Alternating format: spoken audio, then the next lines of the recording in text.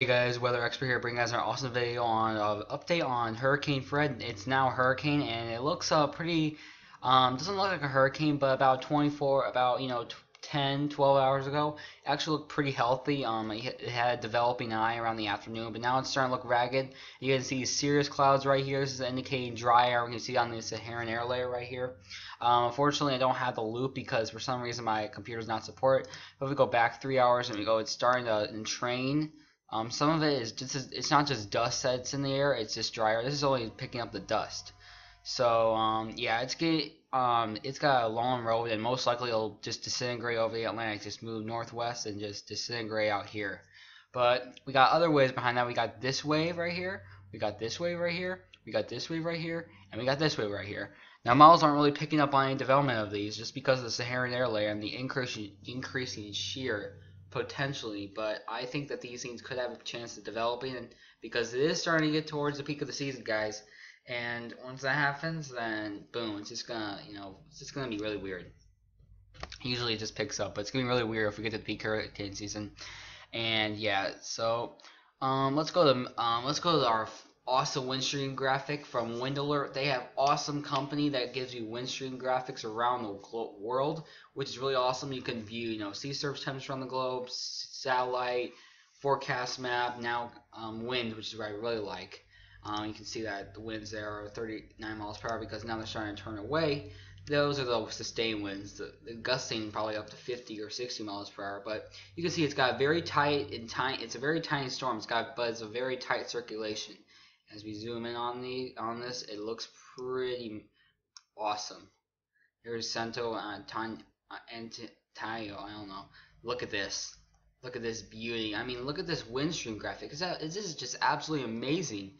You can see the eyes around right here. It's just passing just right here probably. I'm just gonna click on it, and you can see 41 miles per hour. Just because this does not go past 40 miles per hour, it's kind of It's kind of a bummer, but we snooze, you lose. But of course, there's this windstream graphic, and you guys can see that Fred is in a alright environment, starting to get into some increasing shear with some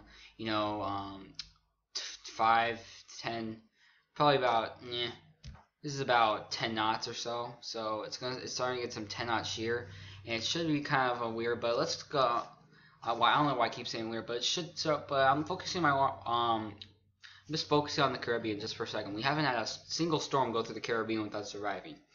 This one kind of catches my attention, but I think there's a very low chance it develops. Just something that you just gotta keep in mind as we head towards October.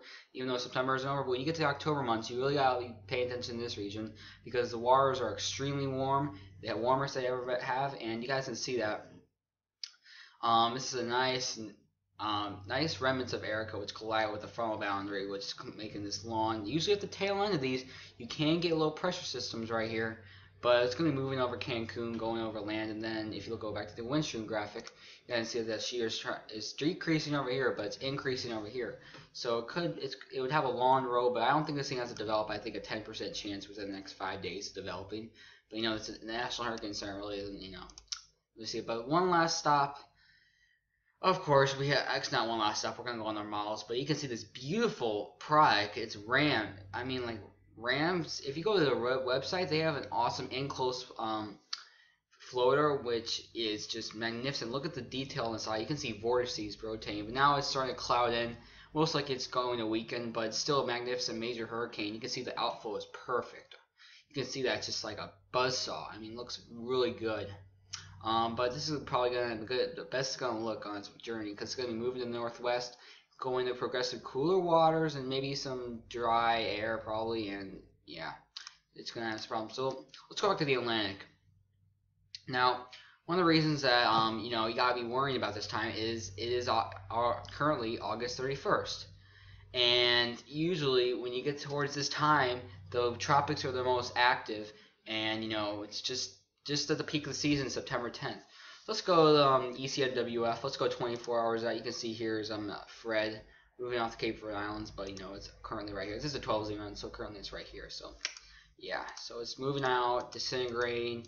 If it comes an open wave, just heads out, and this does not become a problem to anyone. We have this upper level low that'll be steering it away from the U.S. So you guys we're protected as we go 192 hours. we start seeing this up. We start seeing a little feature from this upper level low. You see a little piece of it come off the Carolina coast, and maybe, just maybe, we might get grace out of this.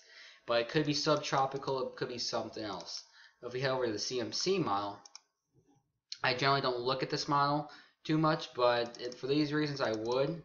And you guys can see that it has a 993 millibar, you know, tropical system, subtropical system probably.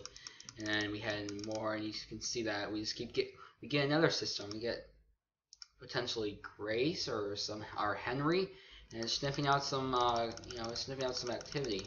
So just pay attention to this. Really, you know, if this thing was going to go, it's going to go out to sea, of course, because of the nice troughiness that we're going to have when this happens. As you can see right here, that this trough right here is just going to steer it out to sea. Look at the GFS. It really isn't in agreement with anyone. This just shows a high pressure system over here, and it doesn't show low pressure come off this. It doesn't show anything. Now, Jim, I'm just looking at each model in detail, see what it says.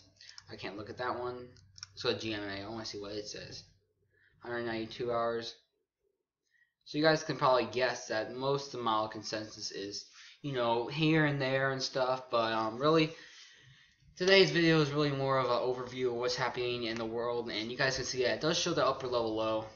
It does show the low pressure system, but it's just it actually comes from a different source. But there's too many disagreements, and likely if we're kind of Grace, it's probably gonna come off of here. But you know, just pay attention to the system. Pay attention to the National Hurricane Center for updates. Don't pay attention to me. I am weather expert, and I'll talk to you guys in the next update.